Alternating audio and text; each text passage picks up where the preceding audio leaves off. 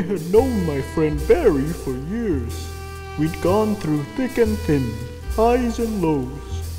So as I walked into our favorite cafe that evening, nothing could have prepared me for the conversation we would soon have. I'll have my usual please with extra sea salt. Oh, hi Barry. Hey, Thomas. What's wrong, bud? Well, I've been praying recently, and I haven't really felt or heard anything from Jesus. It's hard to tell if he's there at all, so I'm feeling kinda lost. Lost? That's all I needed to hear before going full detective mode, ignoring any prior context that was mentioned and launching into a musical number that no one asked for. Come on, Barry. I'll help you find what you lost. You gotta search high and low. You gotta look far and wide. You gotta open every box to see if it's inside. Once you've covered every corner, you eliminate all doubt. Thomas. Don't say another word. I know it must be hard to talk about. Together we'll unearth it. I'll help you 'cause you're worth it. I'll find this thing you're missing, whatever it is.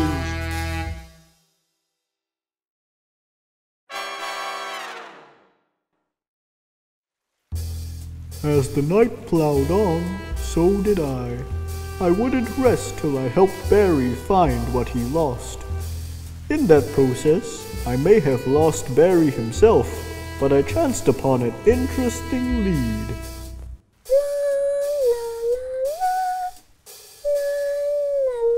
Barbara Bagsheep. Thomas, what are you doing here in the middle of the night? And why do you look like the Monopoly Man? A crime has been committed, Barbara. A crime? In my neighborhood? That's right. Whatever could it be? Playing coy will not help your case, Babs. Coy? But I don't even know what that means, Thomas. I know you stole from your brother, Barbara. I would never steal from Barry. What is he missing anyway? I'm not 100% sure. You don't know what you're accusing me of stealing?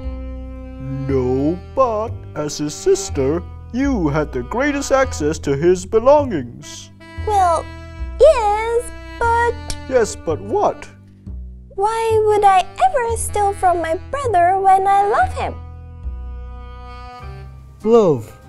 I'd heard about that before. What was it again? God. God is love. The same love we have for our family, for our friends, for the kind stranger that helps us when we need a hand. Even when the tears flow and the clouds block out the light, it's love that comforts, that heals, that finds. And it's when we're lost that we need that love most of all. Are you okay? You've been staring at the wall for the past 2 minutes.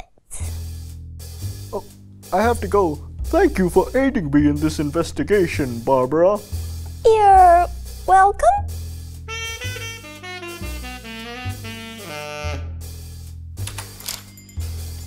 Barry, I got it. You found what I was missing? No, but talking to Barbara made me realize something. I haven't been acting with love. But you've put in so much effort to trying to help me.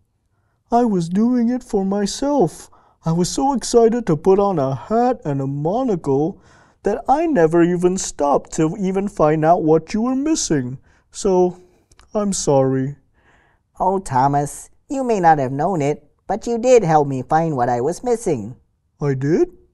I was trying to tell you that I felt lost because I couldn't feel God's presence. But seeing and feeling the love that you and Barbara have for me, I realize now that that's where God is present, in that love. Well, that's just wonderful. I love you, buddy. I love you too, friend. And so the mystery's at its end, solved by a friend. All thanks to the love we receive from God above.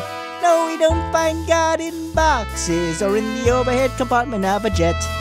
We find Him in the hearts of the people we love and others we haven't met. And if there's one thing I can promise, I see Him in you, Thomas. I guess the real mystery at the end of the day are the friends we made along the way.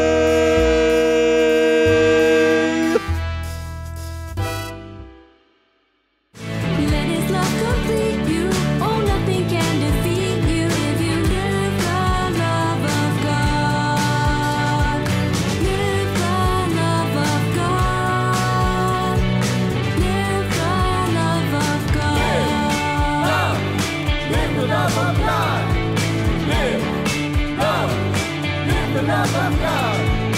Live love. Live the love of God.